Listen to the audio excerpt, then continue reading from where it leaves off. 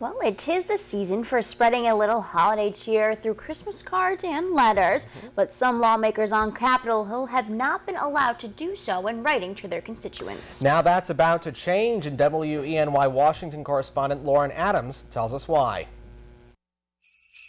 Happy holidays! Merry Christmas! Happy New Year! You hear them often this time of year, holiday salutations. But until now, if you expected one from your elected representative in Washington, you are out of luck. You may not have been aware of this little-known fact, but in the past, members of the House were actually prohibited from including any form of a holiday greeting in their communications to constituents, even if it was incidental to the full context of the communication.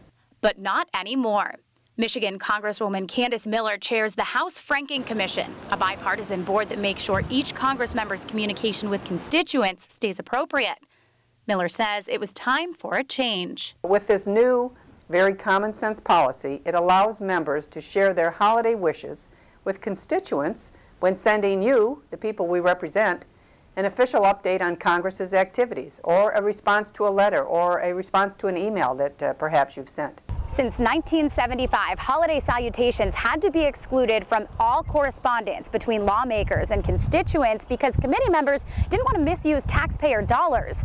Well, now that holiday greetings can be included, that doesn't mean you'll find cards like these in your mailbox. If you do find these this holiday season, rest assured they're being funded through the representatives' campaign money.